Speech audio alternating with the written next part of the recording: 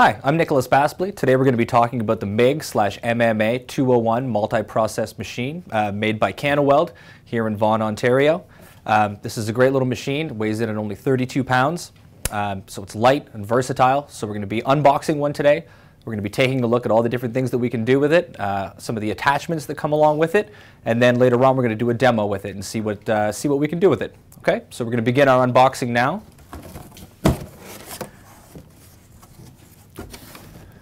The first thing you're going to want to do when you do the unboxing is pull out your manual, your owner's manual. You're going to want to flip directly to the safety section and take a look at some of these safety tips that are included here. These are going to keep the environment around you safe, they're going to keep the people around you safe, and they're going to keep you safe as the welder from getting burnt or from hurting your eyes with the light. After that, we're going to open up the torch box and we're going to see what it comes with. So first we're going to pull out our ground cable. This is a 10-foot long ground cable with the standard alligator clip. This is great for hooking onto pipe, for corners, for anywhere you might need to. It's nice and stiff, and it's got a nice copper connections on the inside, so you get lots and lots of current flowing through it. After that, we're going to take a look at our arc welding electrode. This is a 10-foot arc electrode. You can see the wire for it is nice and light, so you can hold it up over your head in many different positions and without your arms getting tired and sagging and things like that. And again, this is the 10-foot long, same as the ground. After that, we have our MIG gun. This is a 25mm cable attached to a 12-foot long MIG gun. And so this is a great little piece of kit, and we're going to be getting to hooking it up to the machine shortly. Lastly, it comes with your gas connection cable for hooking up to the CO2 bottle for doing your MIG welding functions.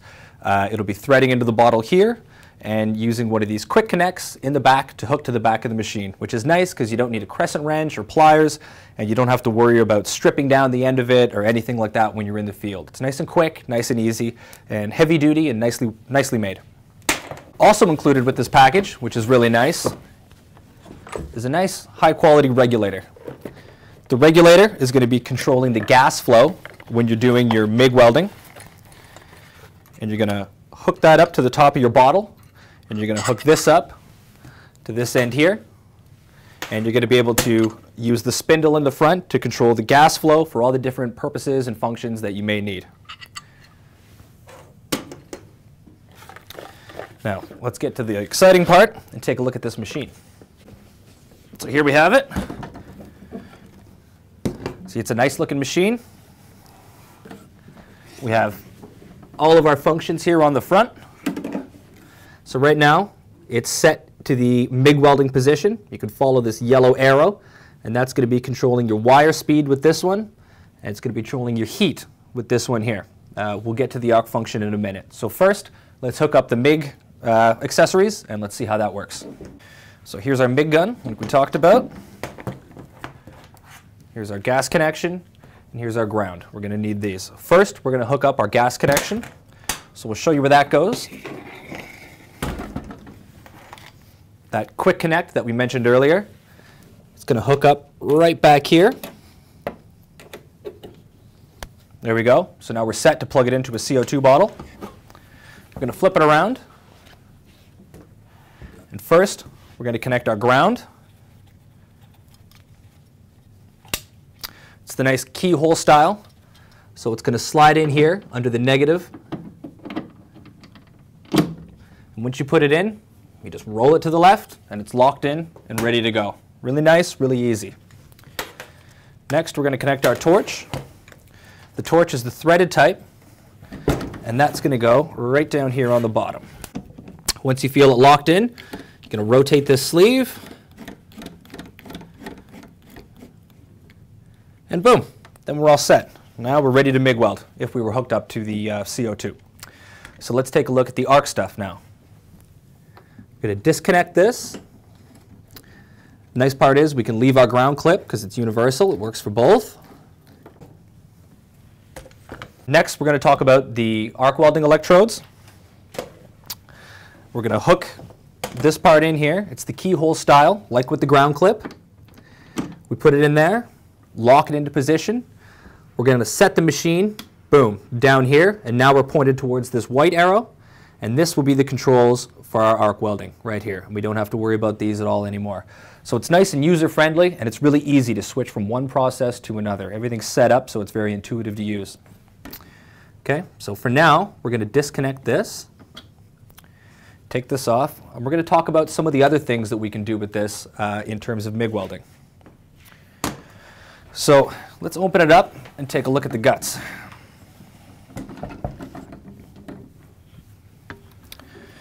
So you can see right here, we're set up to accept the standard size spool of mild steel, steel, or aluminum wire. It feeds in through here. Here's your tension adjustment and everything that you need to get that set up.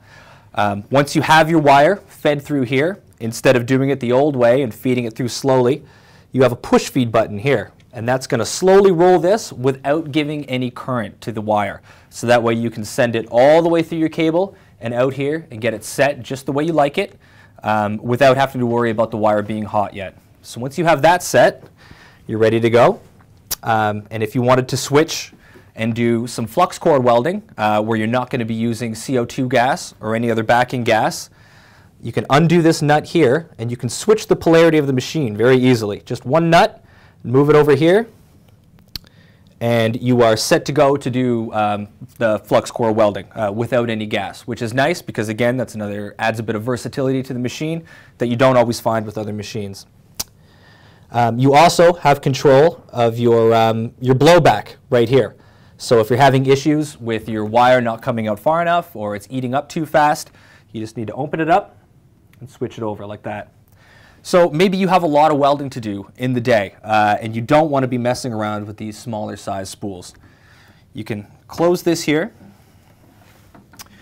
and you can take this attachment and you hook this right into the back of the machine and the wire is going to come through there, and this allows you to add the 15-pound wire attachment, which means that you can go for quite a bit more time before you have to stop and reset up your machine and rerun the wire and all that kind of stuff. And that's really nice because time saved on the job site is money in your pocket, you know, and time saved as a hobbyist means you're not burning up gas, you're not burning up other consumables. So that can be a really nice feature for you if that's what you're looking for.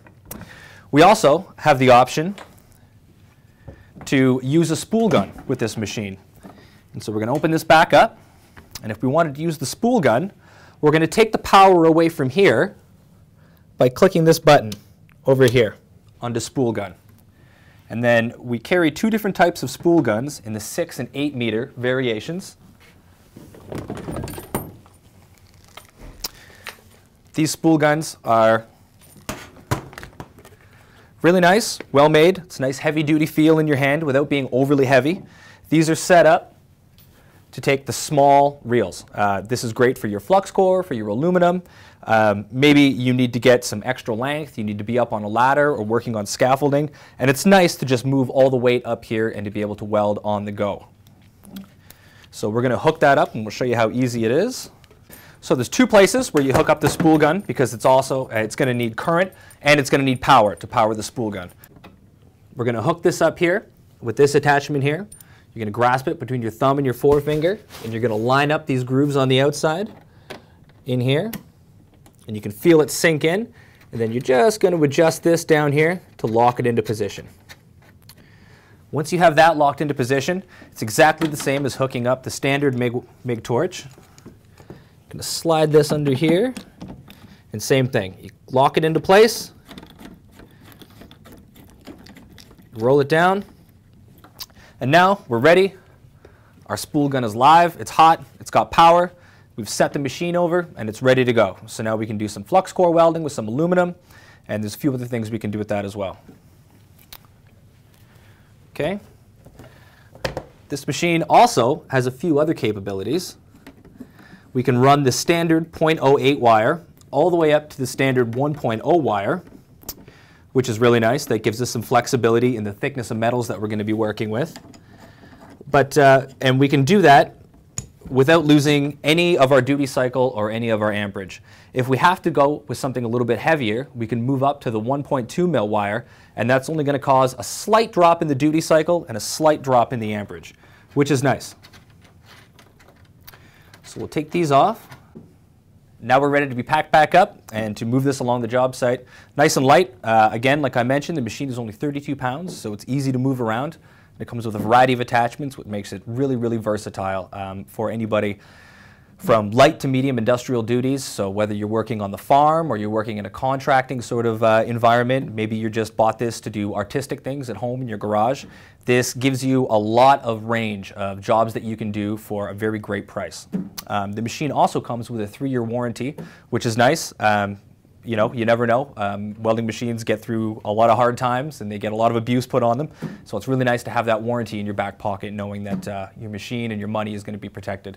The machine is also capable of taking the 0.08 to the 0.10 wire, and that's at 170 amps with 100% duty cycle, which is really nice.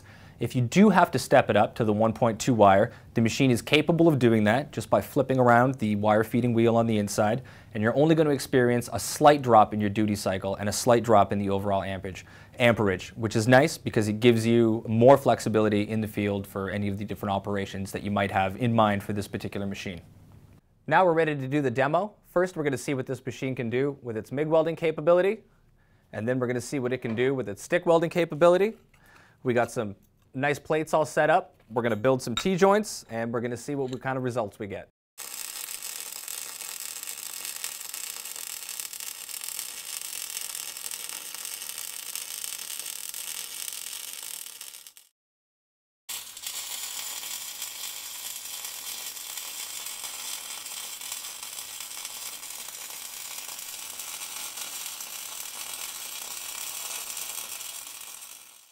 Okay, so we got some really nice results.